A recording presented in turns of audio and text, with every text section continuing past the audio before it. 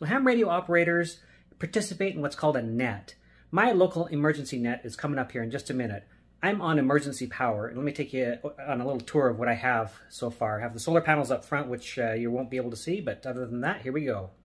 We have right here the inverter, and then the switch off for the solar panels.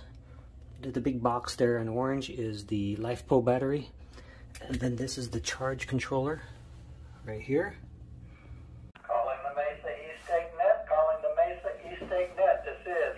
Fox 7, Romeo Yankee X-ray.